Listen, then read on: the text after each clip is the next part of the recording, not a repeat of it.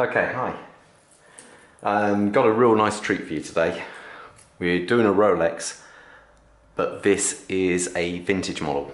This is, reference number is the Rolex Submariner 1680, or this one is more commonly known as the Red Sub, due to the red writing where it says Submariner there.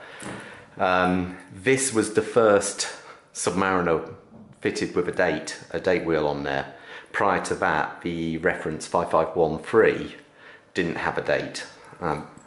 Both are heavily collectible. This one, I say, being a red Submariner, is extremely collectible because back in the day when this was first released, I believe it was around about 1969, the Submariner came in both white and red variations. And when Rolex would actually service the watch at a later stage, what they'd do, they decided they'd go with the white dial, the white writing for the Submariner. So they'd very kindly replace the dial for you, which was probably back in the day really nice. You'd get your watch back from service, nice fresh clean dial on there, and you probably thought this is you know, superb. So basically the Red Sub became harder and harder to find, and so the prices of these over the white variant, this one goes for around about 50 to 60% more. I was lucky that I got mine 6 years ago, and there wasn't quite the they were nowhere near the price they are now. The price they are now is phenomenal, but I say I was lucky. I got the box, the original box and everything for it here. Unfortunately, I don't have paperwork, otherwise I could put another probably 50% on top of the price of this watch if I'd have all the paperwork for it. It was serviced, and what was nice, it was an independent, very well respected one in the UK, and he even included all the old parts for it. You may say, what's the point in having that? And I know where you're coming from, but from anyone who collects Rolexes or any watches for that matter, all these bits are just nice. It's like buying a car which has got service history and someone's kept all the receipts. It's a nice touch. This one being a vintage model, what normally specifies when someone says, is it vintage? You can have a 90s watch and that's not vintage. What normally does it is the crystal. On the later watches, obviously you get sapphire, which is fantastic. Very hard to scratch, great stuff. But this here has got the perspex, or the acrylic. And it's incredibly tall. If you see from this, it is it sticks out ever so much. Here's the one which I had, which was replaced before I picked it up, and you can see how blooming tall that is. It really is tall. I believe this is called the top hat one. So put that away, and you look at the normal watch and you think it's not very tall, but then you realise there's about 3mm of crystal actually still on top of the watch here. So, and where the Cyclops is, you've got another couple of mil. So it's almost 15mm thick. Most people don't realise that when you talk about these old Submariners, but it hides its dimensions ever so well. It's only 39.5 across, and borderline one of the best wearing Rolex there is. If I take this off, wearing an SD 4K at the moment, so if I put this on, you can see it looks spot on, and you only really read from the bottom of the case to the top. You don't read all that back there, and you don't really read the crystal because it's clear. I'll put some nice shots of the crystal because the distortion is fantastic off it. This one here, say I was quite lucky. It has the proper bracelet on it. There are variations, but this being an early one, this one dates to around about 1973-74. Try and get to zoom in again. It doesn't want to know. There we go. So this one dates around about back then, and so it has the correct hollow link bracelet. On the newer Rolexes, it's all solid links. This is a folded steel and hollow center links in between, and subsequently, sounds like a tambourine. So I know people always say they don't make them like they used to, but that's not always a good thing. Well, sorry, that's not always a bad thing.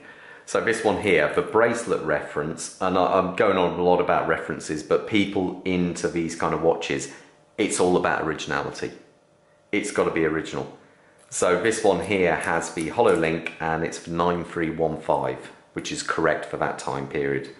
And I'm quite lucky in that it also has the proper dive link extension, which sometimes got lost upon the way, and the correct clasp.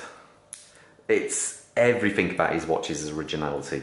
It's really weird, and they don't want them too polished and all that. This one has been polished, it looks like, but it's been done quite well.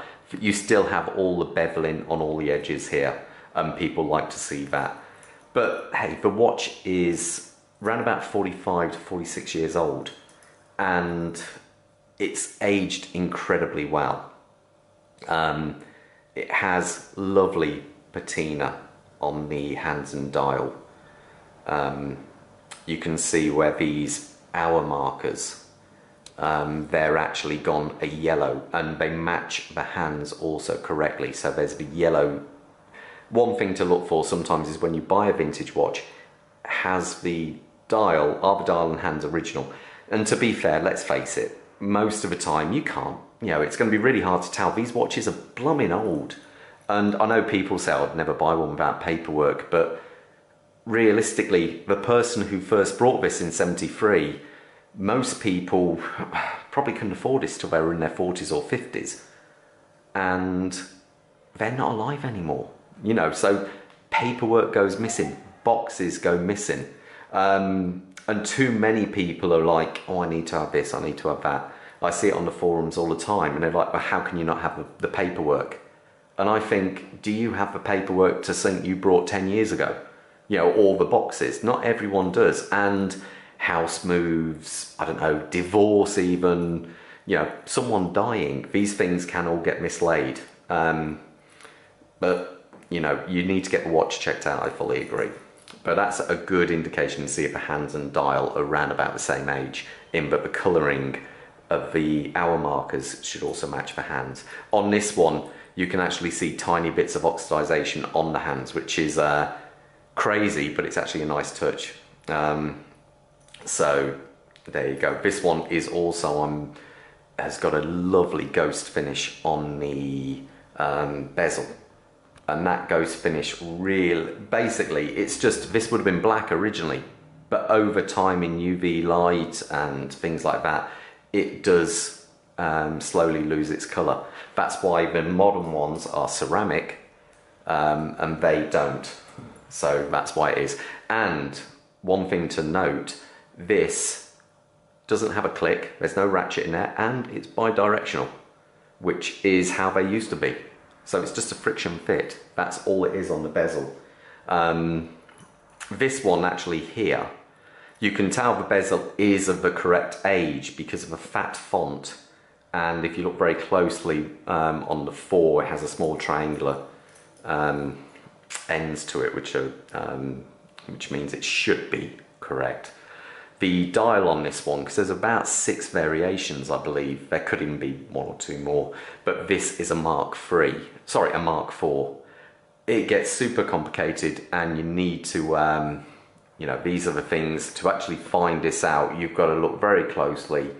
Basically, I know this isn't a Mark 1 to 3 because it has the feet first, not meters. So this was the first dial to feature feet first.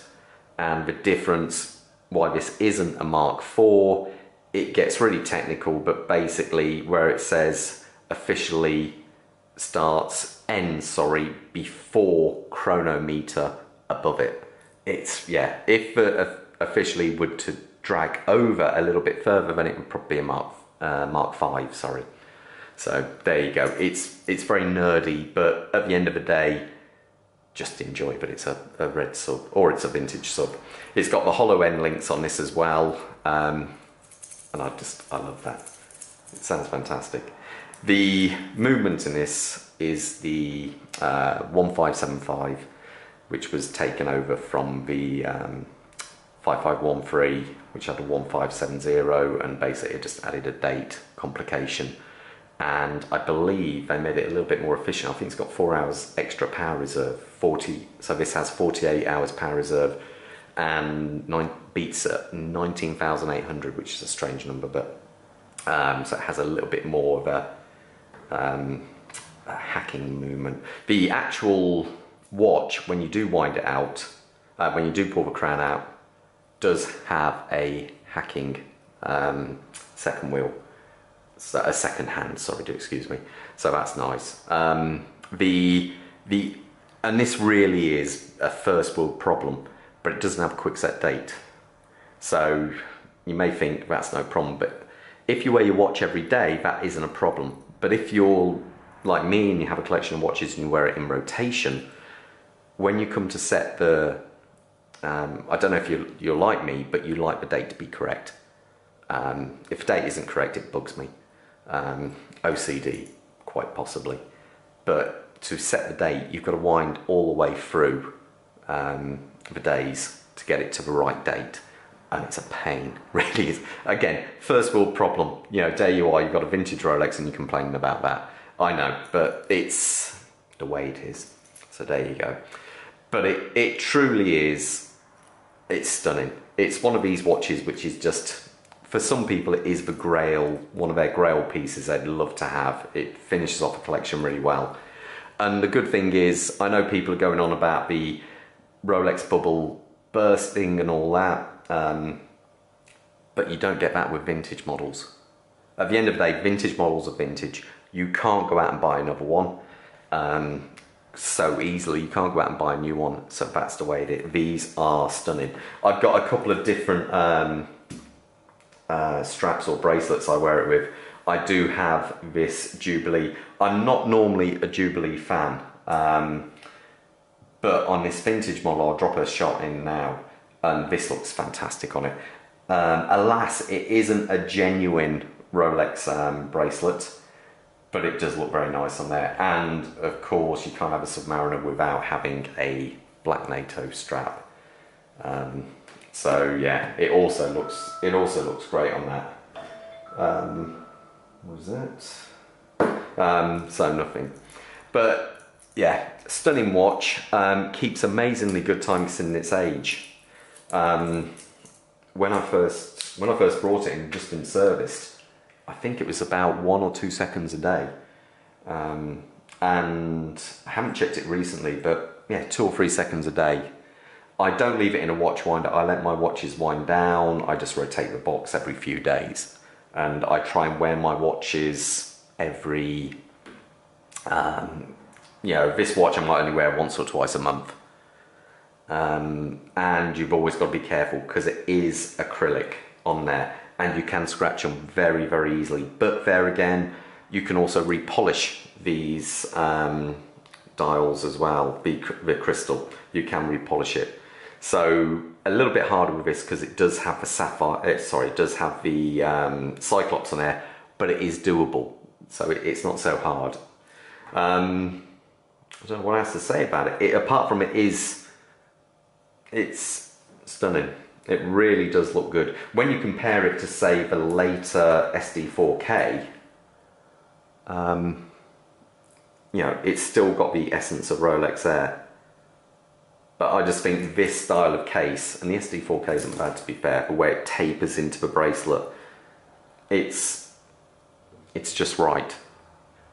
And I think buying vintage Rolex, you can't go wrong really. They're stunning, they're timeless.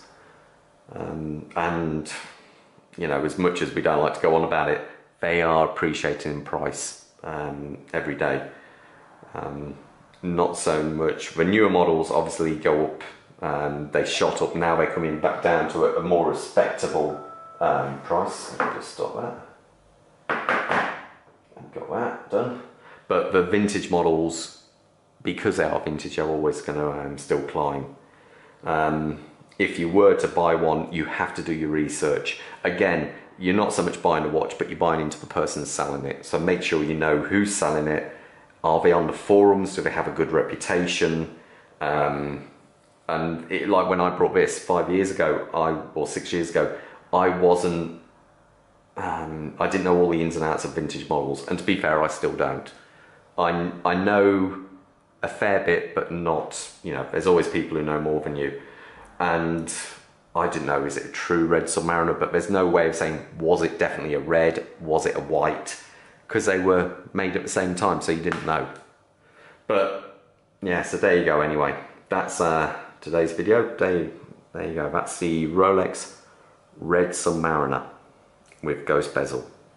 Okay, all the best. I'll see you on the next review. Bye.